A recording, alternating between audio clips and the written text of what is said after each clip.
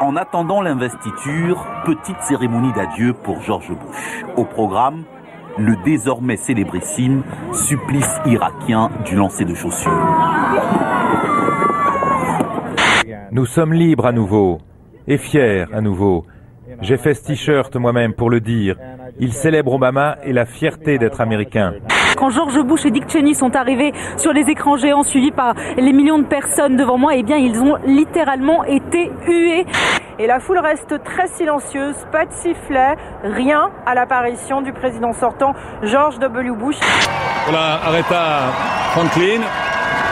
Vous avez vu comment elle interprétait ça? On devait chanter comme ça dans les champs de coton dans le temps. Hein, je pense que c'est plutôt le style incantation des églises.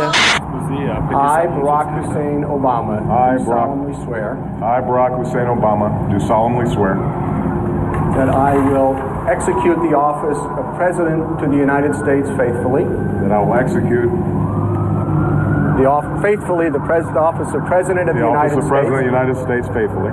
And will, to the best of my ability, preserve, protect, and defend the Constitution of the United States. Preserve, protect, and defend the Constitution of the United States. So help you God. So help me God. Congratulations, Mr. President. On a hâte qu'il se mette au travail et qu'on change le monde avec lui. Sûr. 40 ans que l'usine de Neuvic travaille pour l'État. Mais pour le nouveau modèle de chaussures, le ministère de la Défense a choisi 2 concurrents, l'un étranger, l'autre français, mais qui fabrique en Tunisie. Cette décision vient d'être suspendue par le tribunal administratif, mais pose question au moment où le chef de l'État entend lutter contre les délocalisations. Que faites-vous dans la vie?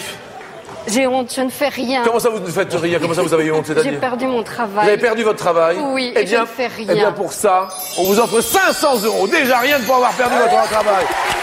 On va faire plus, on va faire plus. Ah oui, hein. On va faire beaucoup plus. Sans emploi, mais bon, tout va bien, tout va bien. Je tiens à remercier le président Bush de ses services à la nation. Moi, je pense qu'on aurait dû lui cracher à la gueule plutôt.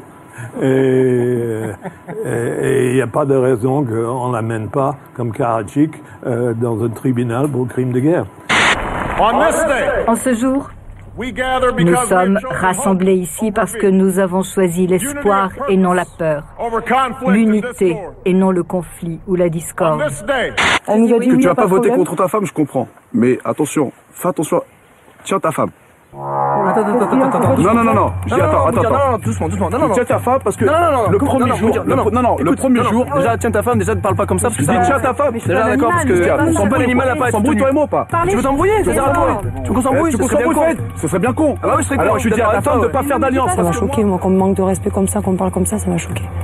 À tous les peuples et à tous les gouvernements qui nous regardent aujourd'hui, depuis les plus grandes capitales jusqu'au petit village où mon père est né, je dirais, sachez que l'Amérique est l'amie de chaque nation, de chaque homme, de chaque femme, de chaque enfant qui cherche un avenir de paix et de dignité et que nous sommes prêts à diriger une fois encore. Il a dit le monde a changé, il faut changer.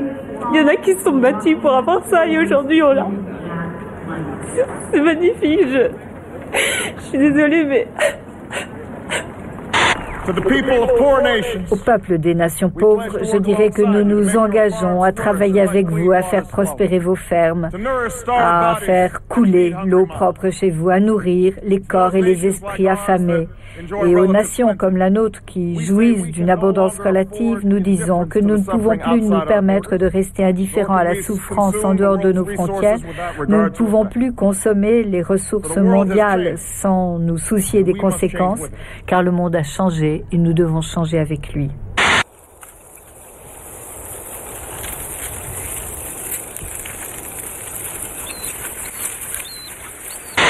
Et nos enfants et nos petits-enfants, nous ne pourrons pas leur dire que nous avons refusé de relever la tête, que nous avons refusé le combat. Et avec les yeux fixés sur l'horizon, avec la grâce de Dieu, eh bien, nous devrons leur dire que oui, nous avons effectivement réussi à continuer d'avancer. C'est le message que nous devrons faire passer aux générations à venir. Que Dieu vous bénisse et que Dieu bénisse les États-Unis d'Amérique.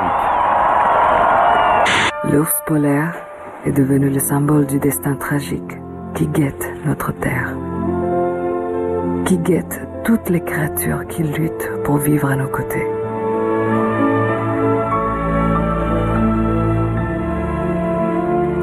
Enfin, nous commençons à prendre conscience de l'état précaire de ce qui était notre planète miracle. Si nous voulons continuer à partager ce miracle avec cette si belle galerie de personnages et respecter l'équilibre fragile dont nous avons tous besoin, alors aujourd'hui plus que jamais, il nous appartient d'agir.